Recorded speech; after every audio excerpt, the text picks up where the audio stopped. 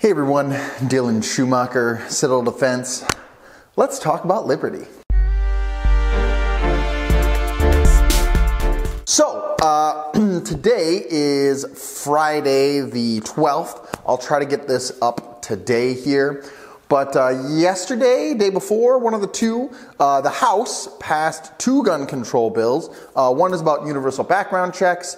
The other is basically about expanding the time it takes to do a background check at an FFL so that they can hold on to your gun longer and you don't get it. That's the short gist of them. I'm sure there are other videos that will detail those bills better than I will right now, because that's not what we're going to talk about. So those two garbage bills passed. And then at the same time, this clip rolled into my Twitter feed where President Biden says this. I need you. I need every American to do their part. And that's not hyperbole. I need you. I need you to get vaccinated when it's your turn and when you can find an opportunity. And to help your family, your friends, your neighbors get vaccinated as well. Because here's the point.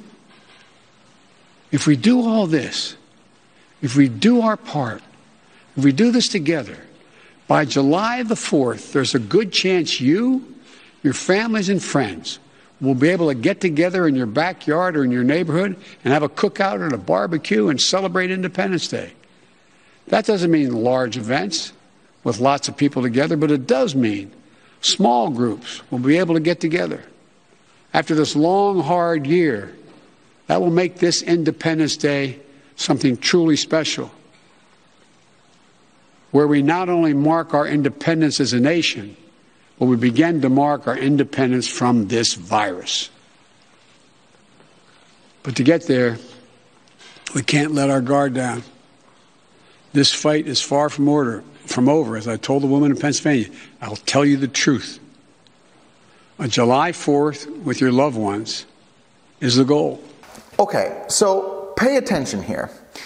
We live in a time where at least an entire political party, the Democrats, plus some Republicans, plus a lot of Americans, do not believe that rights come from God or are inherent to being a human, right? That was the belief that came out of the Enlightenment. You have inherent rights being a human. You are given rights because you are human by the Creator, right? That's been the thought for the past couple hundred years.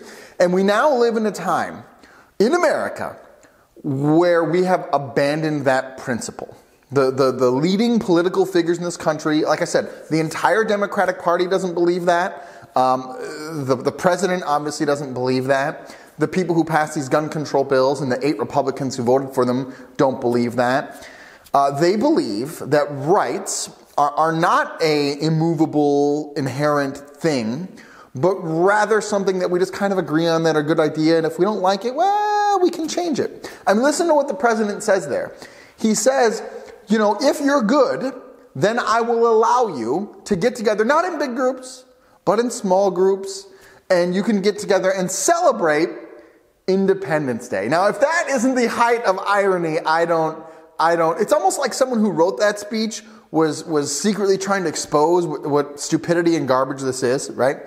But that's what he's saying. If you're good, I will allow you, me, the president, I will give you the opportunity, the privilege to be able to gather with small groups. Never mind the fact that the most sacred right that we have in this country is the right to free speech, the right to gather in small groups.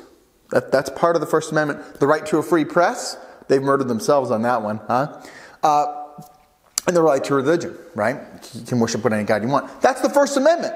That is the most core of sacred values that we have in this country, and our most sacred right. The second one, also very important, is the right to keep and bear arms. And they've done a fantastic job of violating both of those in the past couple days. So again, while gun control is bad, the government saying who you can and can't have at your own house to have a barbecue is really bad. Much, much worse, actually. That's why we have guns, is to protect those small gatherings. Different video, different talk.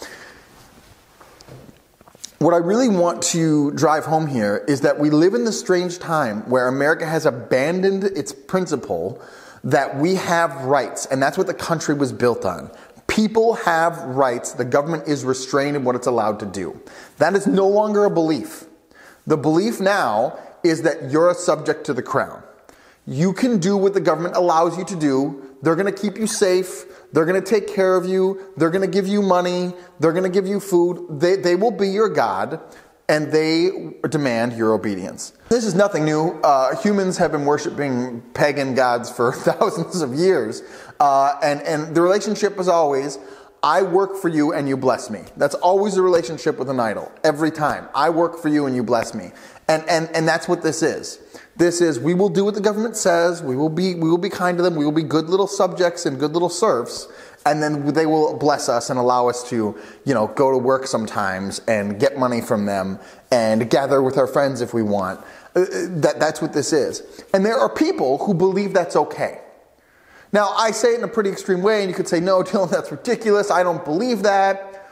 But when push comes to shove, you don't believe that restaurants have the right to serve, to open their doors. You don't believe that people have the right to walk around without a mask. And that's the problem. You think that rights are not this immovable, inherent, set in stone thing. And the government needs to rotate around them. Rather, the government is at the center, and what they decide, including your liberties, rotates around it. And that's the problem. That's where we're at. So I don't know how you maintain a country when the founding principle of liberty, which was the entire reason the country was created, it was the entire founding basis for the nation, when that is gone, when now the thought is, no, we need to do what the government says, how do you maintain a nation like that?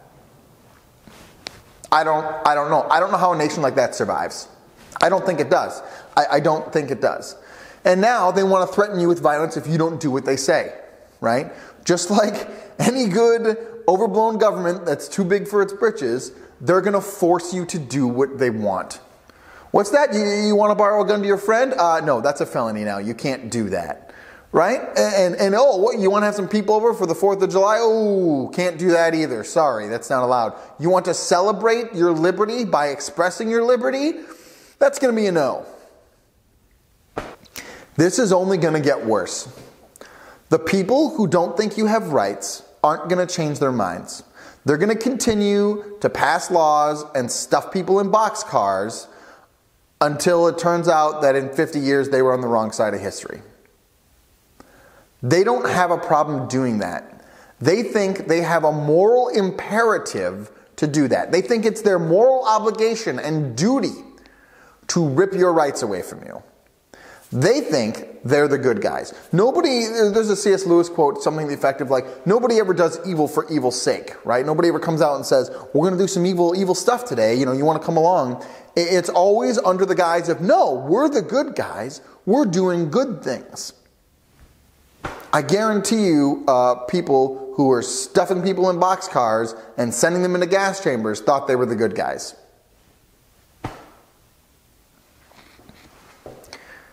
I hope you're ready to do brave deeds, because you're going to need to.